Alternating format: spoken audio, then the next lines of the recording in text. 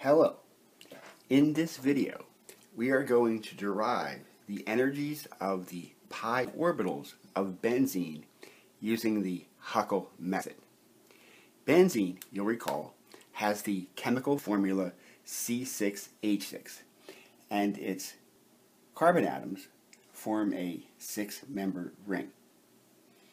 And we can number the carbon atoms. And in this particular molecule, we note that carbon 1 is connected to 2, 2 is connected to 3, and so on, forming this six-membered ring, a structure which was first elucidated by August Hückel. The secular determinant that we have to solve for this particular system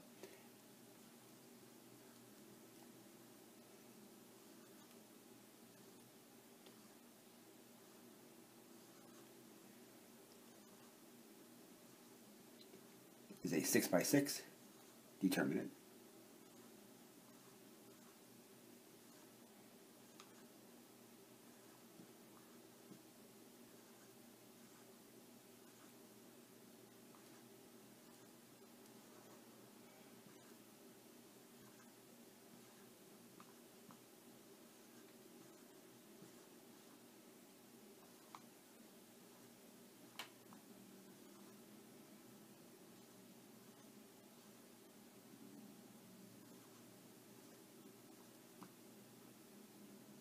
And then recall, we set this secular determinant equal to 0.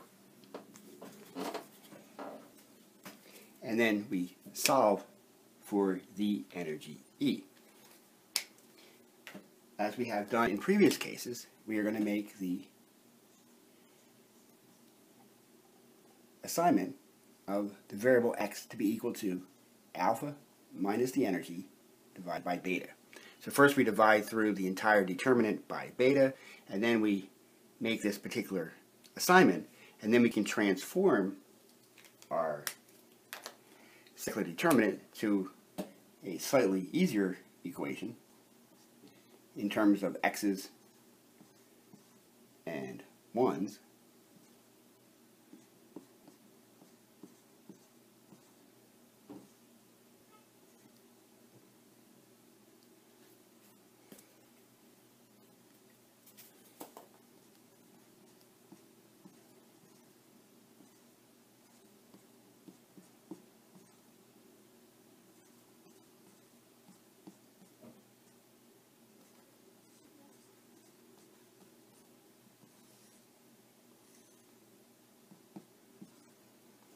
And then this becomes the equation, the secular determinant equation, that we have to solve to determine the energies of the pi conjugated system using the Hückel method.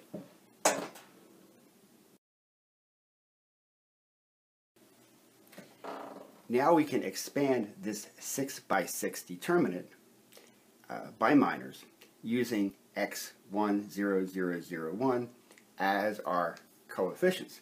And at least in the first step, we'll be able to decompose our 6x6 determinant down into a series of 5x5 determinants. So our first coefficient is x. And then we have the 5x5 determinant that's formed by getting rid of the first column and the first row, which gives the following result.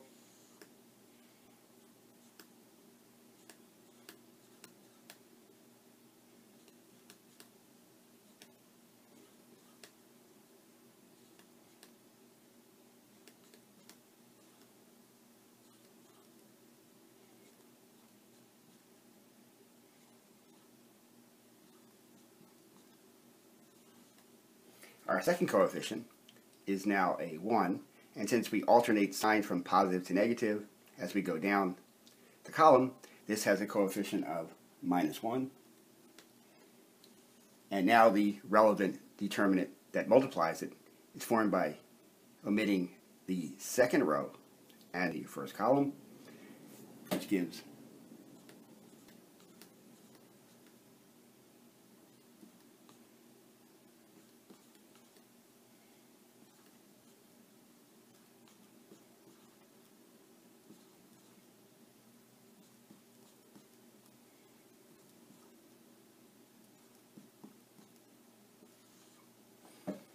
since the next three coefficients are all 0, and then 0 times anything gives us 0, we can simply omit those terms, and our last term is now going to be a -1. Positive, negative, positive, negative, positive, negative. So our coefficient is a -1, and it multiplies a 5 by 5 determinant that we get by omitting the first row and the last column.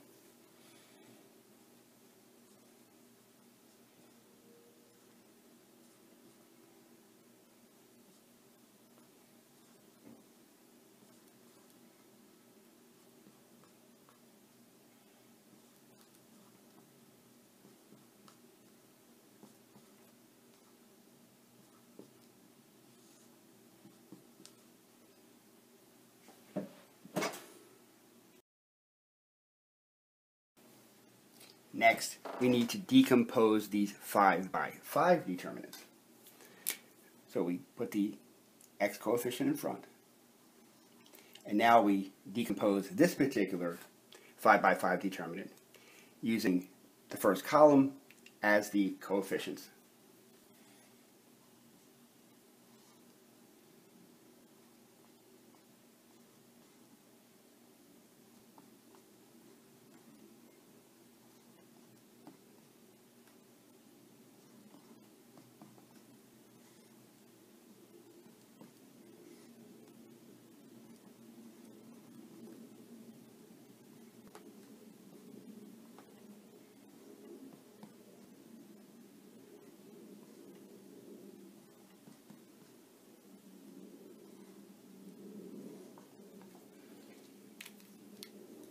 Here we have shown the decomposition in blue for the first 5 by 5 determinant, and now we continue for the second 5 by 5 determinant.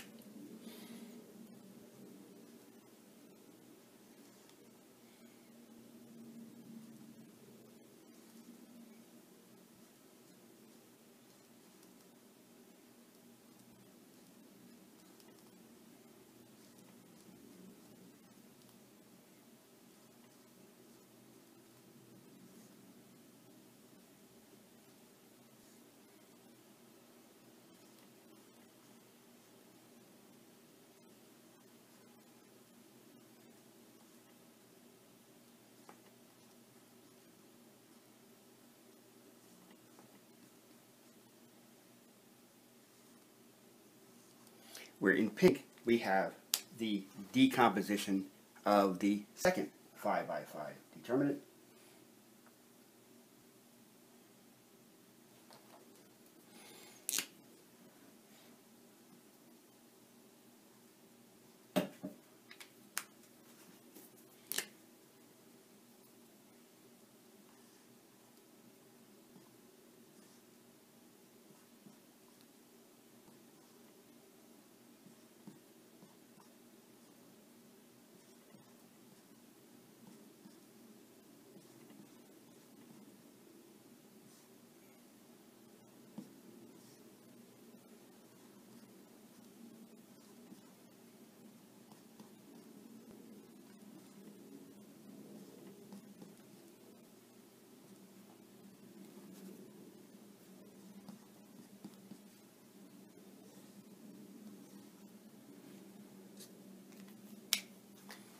And in orange, we have the decomposition related to the third 5 by 5 determinant.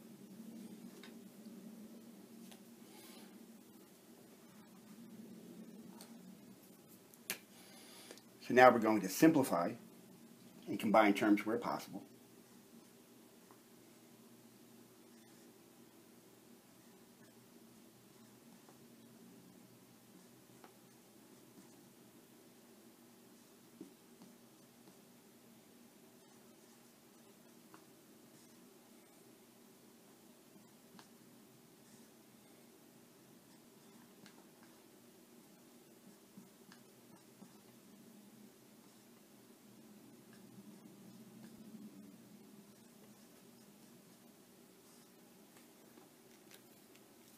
Again, we've color-coded the corresponding terms.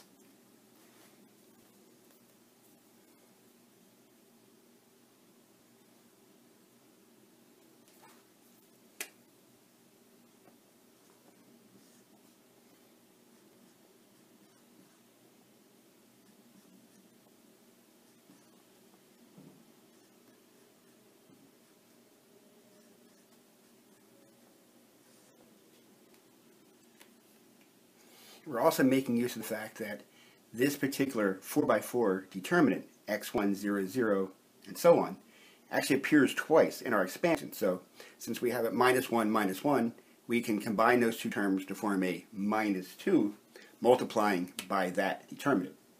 And again, this entire sequence of determinants is equal to 0.